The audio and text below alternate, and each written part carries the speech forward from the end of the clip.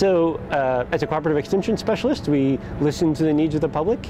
And in California, people are interested in wildfire, they're interested in water, and the other thing that reverberates across the whole state is cannabis. The most intriguing thing about researching cannabis is that it's being treated unlike any other agricultural crop. And what's going to be really interesting is if under the regulations, the history of cannabis, if we can come up with a new model of agriculture that's great for people and nature. I grew up in Humboldt County, which is known for its cannabis production. It's part of the Emerald Triangle.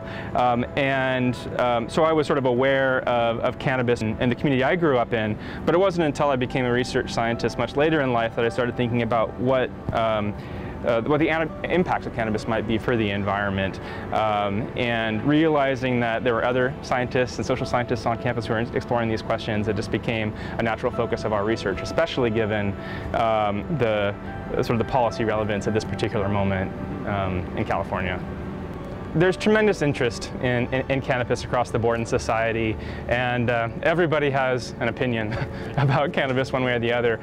What's really missing, however, is unbiased scholarship on the topic.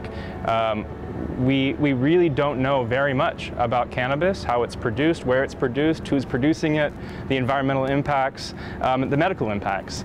And so there's a tremendous need for research institutions like UC to step into this role and provide the information that's really needed to inform educated debates and sound policy.